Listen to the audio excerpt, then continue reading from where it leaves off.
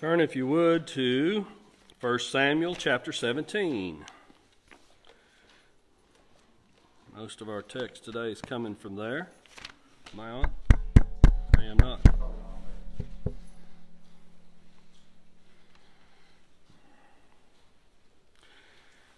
you didn't get a book, we have several books, and all you have to do is let me know if you're online or something and you need a copy. I'll get it to you somehow or other. Of course, I promised somebody a book and I forgot 2 weeks in a row now. Not doing too good, I guess. I would say write it down, but I got to read it too. So, but yeah, text me, whatever. I will do that. Sue, can you make a note? I owe Sam a book. All right. Speaking of the books are good to kind of give you an idea how the author looks at it.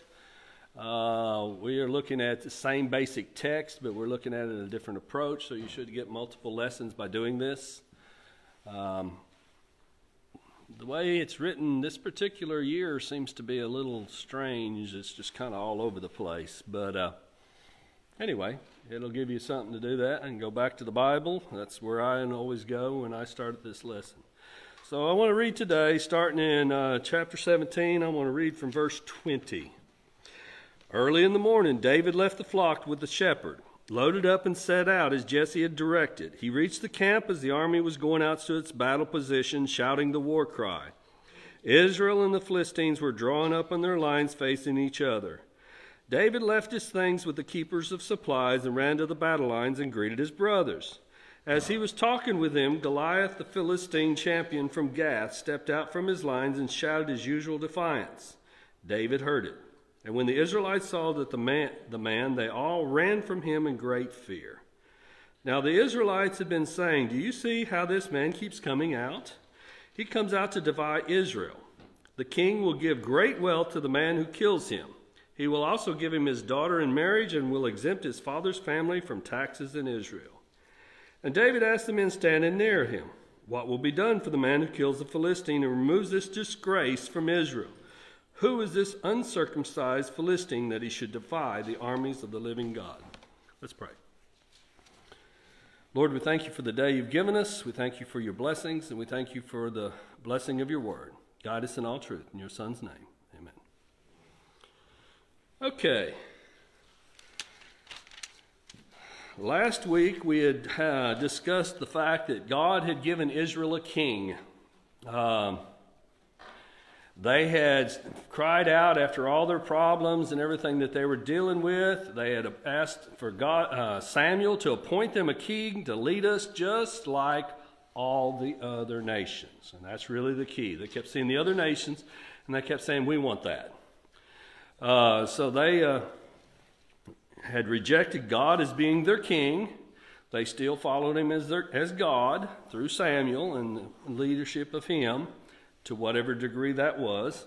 But they rejected him as their king. And as we pointed out from the very beginning, God was their king and moved ahead of them on their battles and on their leadership and where they went, as he rode on the mercy seat or on the Ark of the Covenant, as he led them from there. Well, they had rejected him as being their king, and they had requested that they have one that would go before them and fight their battles. That's what they saw in these battles with these other nations around them.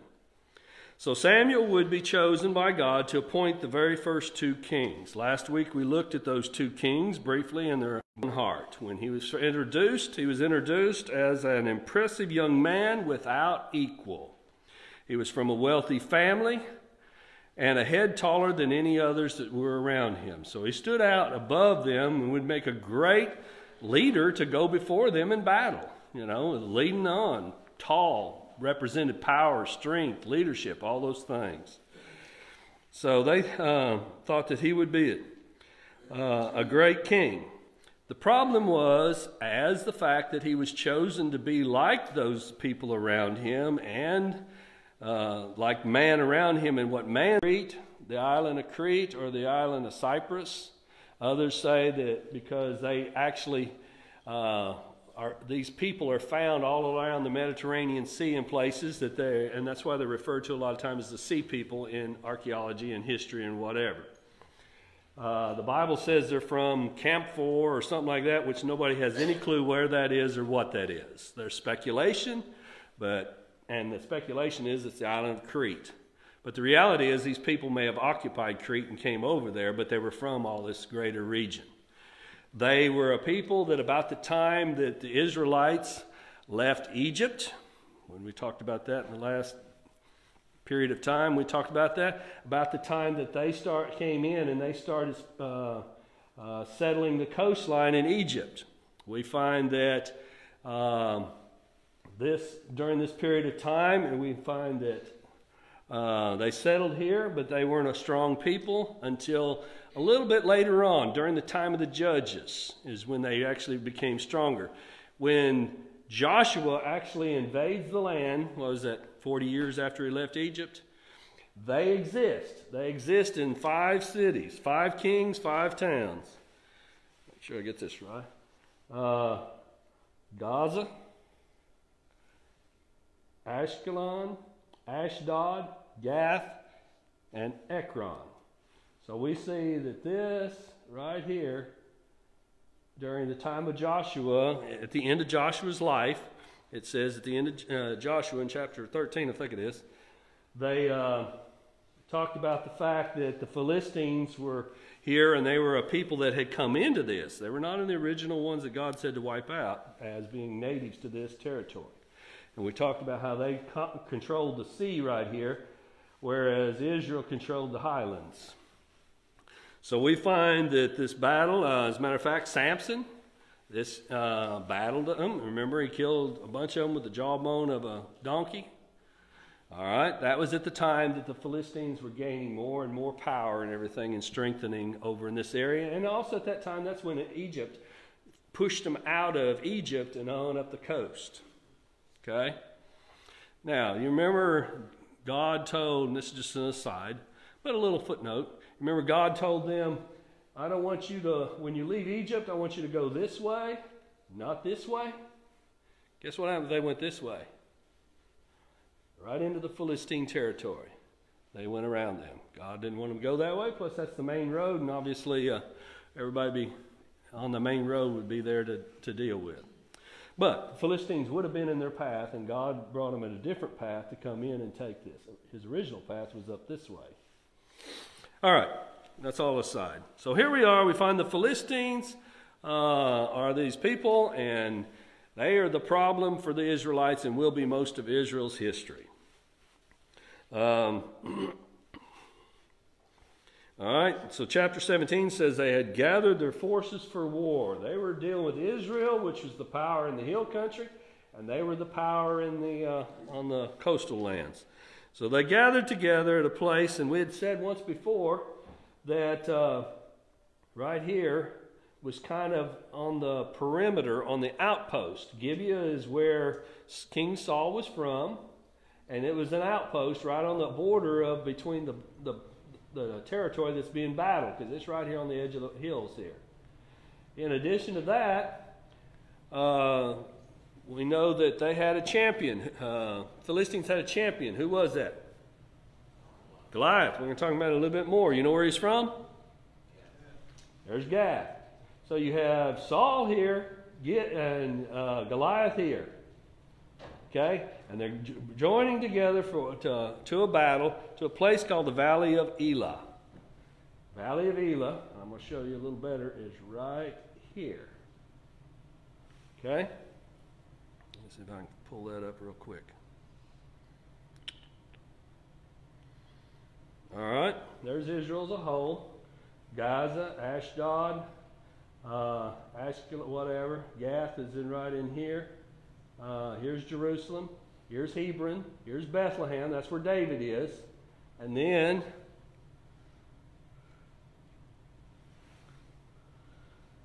we saw, let me see, here's Jerusalem, Bethlehem.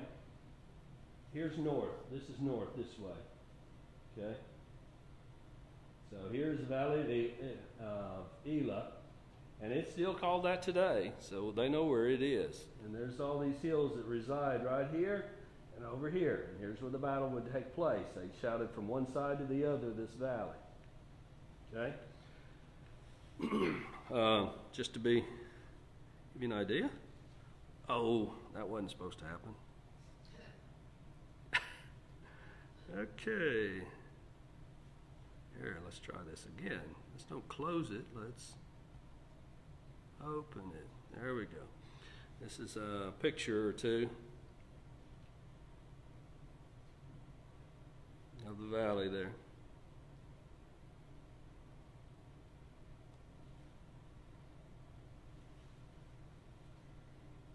Okay. All right. So this is what we're taking place. It's right in here, this area right here.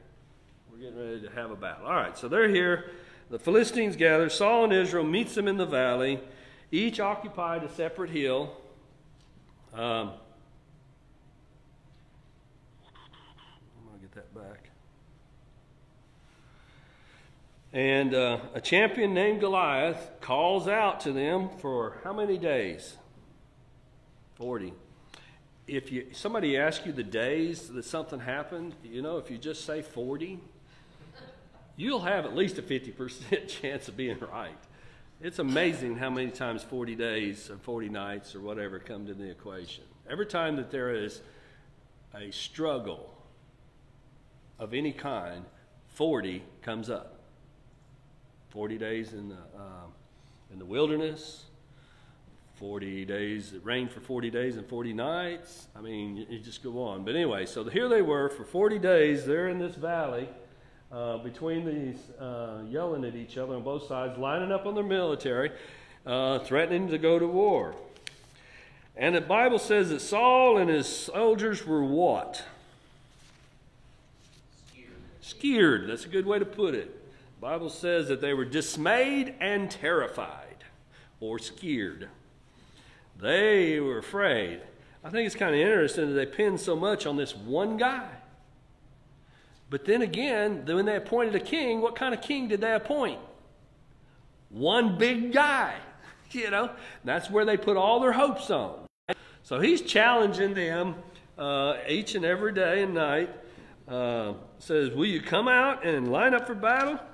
Am I not a Philistine? Are you not the servants of Saul? Choose a man and have him come down to me. If he's able to fight and kill me, we'll be your subjects. On the other hand, if I overcome and kill him, you can be our servants. So let's just do a two-man battle, winner take all. Yeah, literally, that's basically the plan there. And then we find that from that instance of where this battle's going on and what's going on over here, has been there for 40 days, we find that in verse 12, Dad says to David, well, first of all, David has 7 brothers. The first 3 brothers are in the military. So guess where they're at? Right here. So they're here, and David, his dad has him running back and forth. He's still the youngest of 8 boys, and he's back over here in Bethlehem. The hills of Bethlehem are actually over on this side, for the most part, where they do all the grazing and stuff. And so he's over here watching the sheep, but his dad sends him to the battlefield multiple times. We don't know how often, but he would take provisions to fight with. They didn't bring in a big wagon train or a big military convoy and drop it all off. That's not the way they operated. So they sent provisions in, and David was the runner. So David's job was to take food to his brothers and bring what back to his dad? News, information. If you've ever been around here and how hilly it is, they didn't have good cell service. So they had to send a runner. And so that was his job. He was a runner. Bring food in, bring information back. So he would go back and forth during this whole battle that was set up to fight here. So he comes in and he comes up to the battle here, and as he arrives there, back and forth, take these provisions and bring back word. So early on the 40th day of the battle, David goes up to them and he takes the food to him. And as he gets there, they're lining up for battle, just like we read earlier. They're lining up. And while they're lining up, he drops the food off at the company clerk or whoever it is that hands out food, supplies and stuff. And he runs out to the battle. He's a young guy. He wanted to see what was going on. You know, if I'm going to take a message back, I might as well have firsthand experience, right? Okay. Yeah. What is that scale of miles or meters? Well, this is in 3D. 70? Yeah, I can't tell. Scale? I don't even see the scale. It's down there on that very bottom. Well, that's 20,000 feet, but I think that has more to do with the elevation than it does there. Here at Bethlehem to Jerusalem is such a long ways, 3 or 4 miles. I didn't know that until I got there. You know, all my life I thought there's Jerusalem and then there's Bethlehem. You know, no. You sit in Jerusalem and you can stand pretty much from the mounts of Jerusalem. You can look and see Bethlehem. You know, because Jerusalem's on a higher point, so it's real close. It's not that far, but it's a hike. You see all that terrain? Yeah. It's a hike. Probably take him a day at least to get there, maybe longer. I don't know exactly. I'll look it up by next week. All right. So here he is. He hears this challenge, and the first thing he asks is, he says, well, "What's in it for the guy who does this?" You know, here's this young guy, and he says, what do you get? And, of course, everybody says, well, first of all, you're going to get great wealth. You're going to be the son-in-law to the king. Pretty good. Even more importantly, no more taxes. You know, we all could go for that. No more taxes. Not just for you, but for your whole family. And so those great things there. And he says, but who is this uncircumcised Philistine, and how dare he defy our God, Yahweh? You know, he knew who God was. He knew how God had helped him. He knew what he had done for his people all these times. So here he is. He's saying, who is this guy? Why is everybody such afraid? What's going on here? And then we find that his brothers heard about that. And when they heard about it, what did his oldest brother have to say about it? He was mad. He was mad. Just a looky-loo, that's all you are. Yeah, he said, you're just a conceited little boy. You have no business being here. You have a wicked heart. I think it's interesting that that was the words that his older brother used, because his older brother actually represented Israel. The mentality of the soldiers that were fighting there under Saul. And what they saw David's heart was wicked. How did God see David's heart? After his. Obedient. Not afraid. You know, those kind of things. And so it's kind of a contrast. And his brother brings that out. His oldest brother brings that out. And we say he was burned with anger. I think it's more like jealousy. I think that's basically the way the writer in the book indicated. And I think that's what it is. When you look at him, he was like, keep in mind, his brother had already seen him anointed. He really didn't understand that, you know, because Saul was king and he was out serving Saul.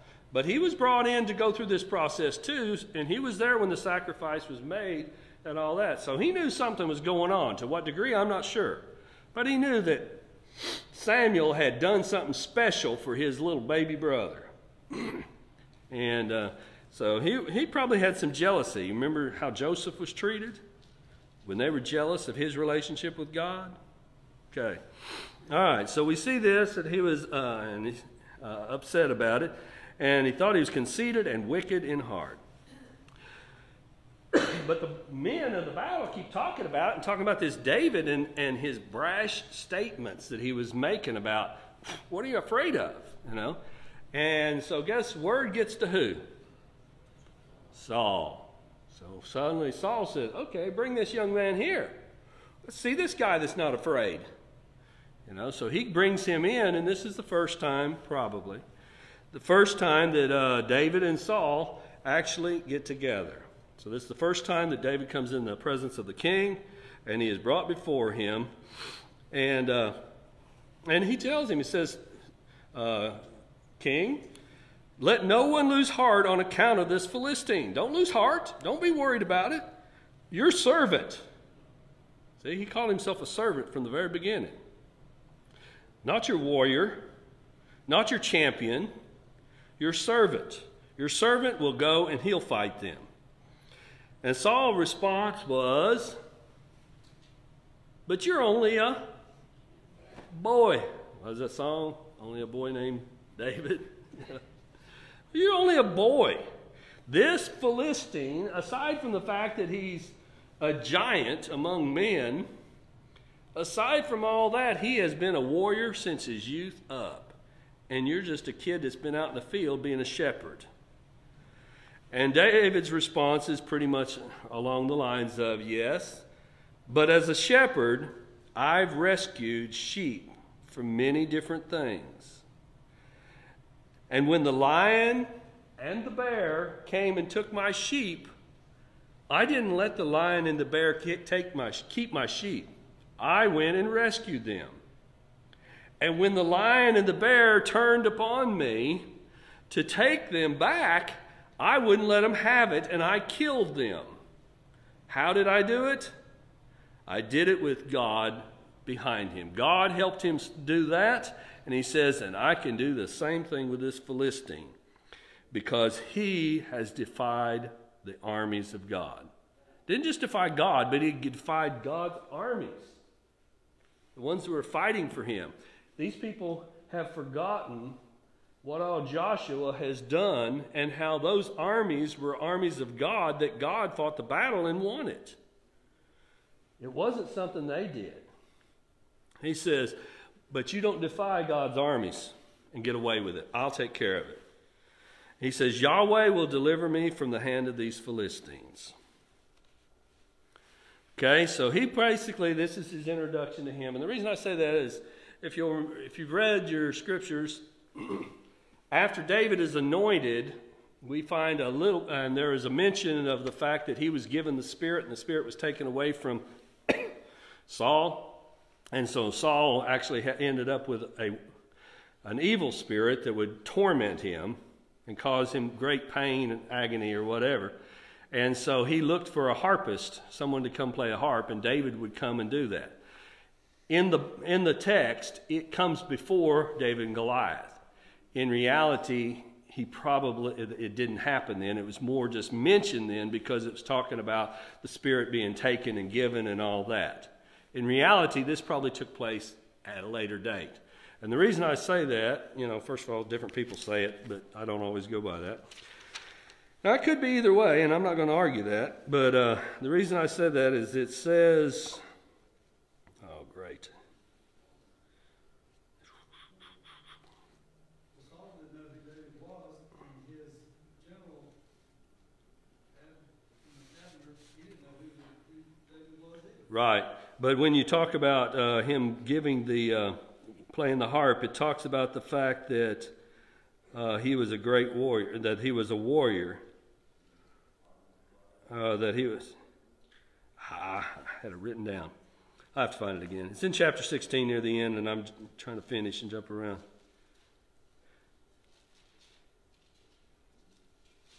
They found a warrior. Oh, here he is. In verse 18 it says, I have seen a son of Jesse who knows how to play the harp. He is a brave man and a warrior. So when he's called to play the harp, he's a warrior. He's not a shepherd at that time. So he's already been made a warrior in there. So probably that was just put in there related to the passing of the Spirit and the tormenting spirit. But anyway, and we're going to talk about that in a little bit more detail next week. All right. So basically that brings us up to introduction to Saul, the fact that Saul has the attitude and the concept that he is out here to fight this battle. It is his job to lead these armies. It is up to him to defeat the Philistines.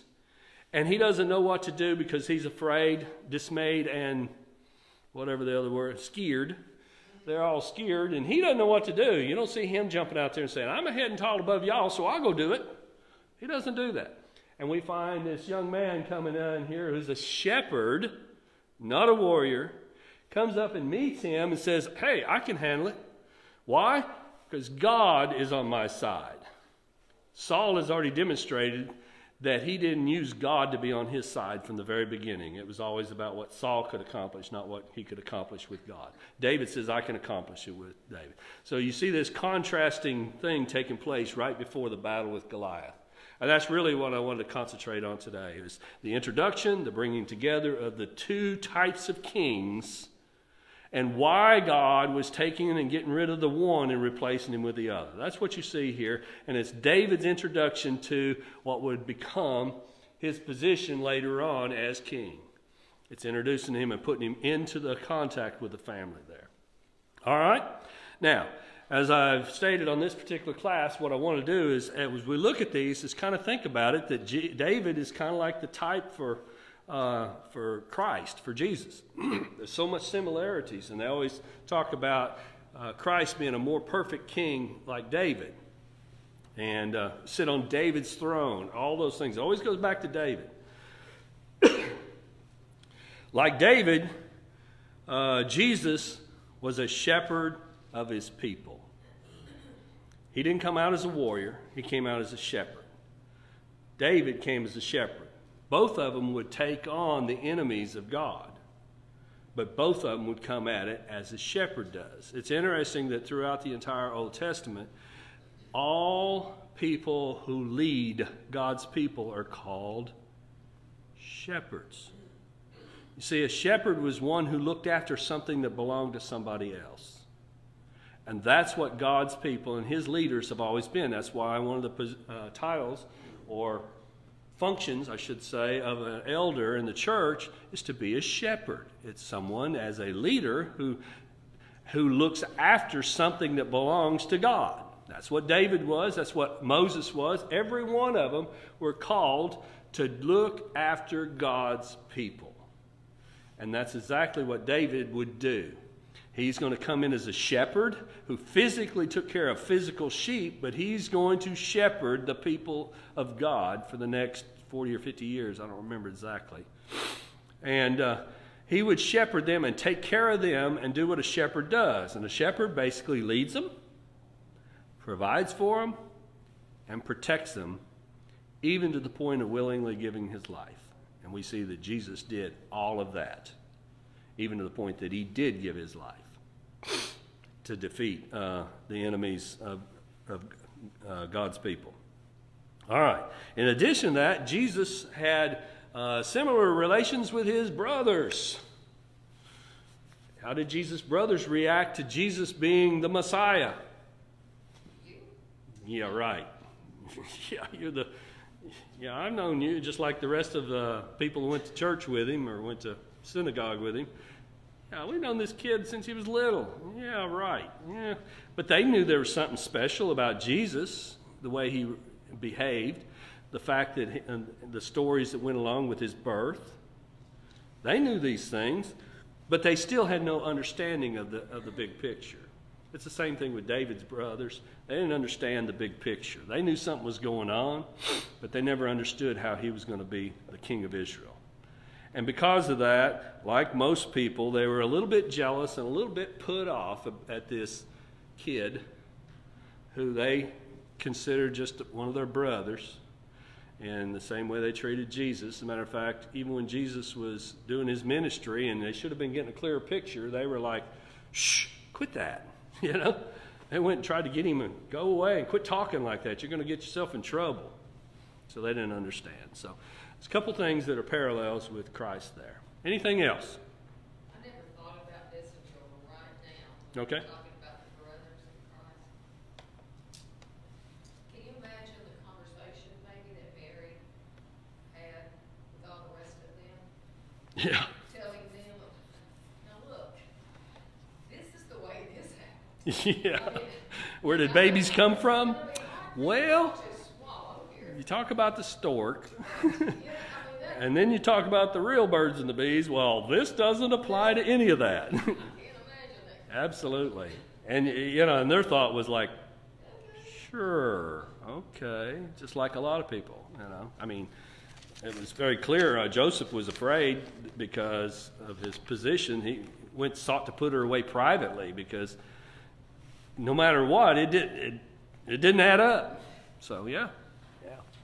All right, next week we're going to take a look. We're going to look at lesson 3, which is really the battle with Goliath, and we'll also take a look at a little bit of chapter in between the two, or right after that, and the chapter right before it, the last part of 16, basically dealing with the struggles that Saul had with David in the aftermath.